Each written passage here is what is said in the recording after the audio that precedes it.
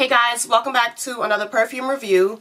Now I'm going to review this perfume called ILLUMINARE Intensa by CAMUTO. Stay tuned. So we're into the video and let's get this scent and see what it's like.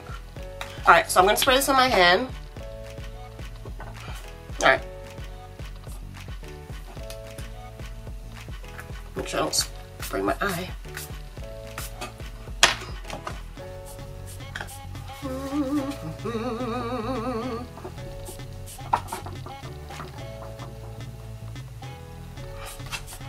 No. Alright, so guys, this perfume has in lemon, damson, plum, accord, midnight orchard, sandalwood, and vanilla. Right off the bat, I don't like this smell, and I would think I would like it because I like sandalwood and vanilla scents. Like, you know, as far as the incense, I have like the sandalwood kind of scent and I really love it, but I'm not feeling this.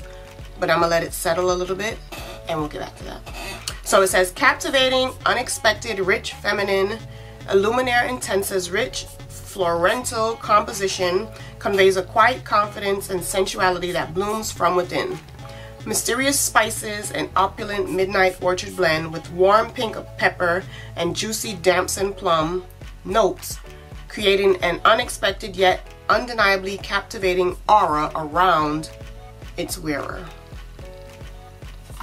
So guys, I'm gonna smell this again. I don't like this at all. No, I don't like it. Guys, I'm trying to think of what this smells like. There's something in here that I don't like. Maybe it's the midnight orchard, because it says like this is like a floral scent. And if you watch my perfumes, my perfume reviews, you already know I don't like floral scents.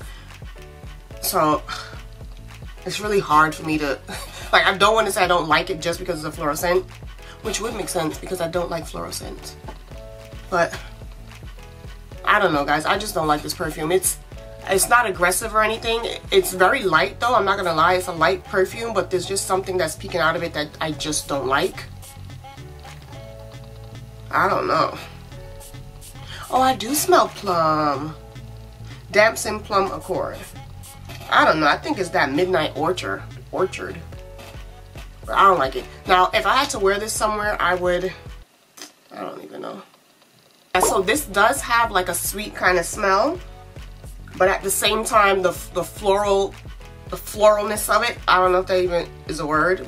Like that scent that's peeking out, I just don't like it. But I do like the sweetness of the vanilla because I love vanilla in my perfumes and that plum kind of scent that it's giving off. But the florals, it's not for me. I would wear this if I did wear it every day because I like, you know, it's not like that kind of perfume that I would like just put it for like a date night or like a getaway, like a kind of, what you call it, a vacation, like to like the beach or whatever. I would just wear this every day. I would wear it in the spring, summertime because of the flowers. Like, it's not aggressive or too offensive to the nose. It's pretty light, but I just don't, I'm not feeling the scent at all. For me personally, I don't feel the scent. So we're gonna get into the prices. They have the 3.4 ounce for $98. Now, if you wanna purchase the bigger size and you have the smaller size, I'll leave the link down below for you guys to purchase the bigger size, which is $98. We're getting into the stars. Now, I don't like this perfume, so I'm gonna give this a 3 to be nice.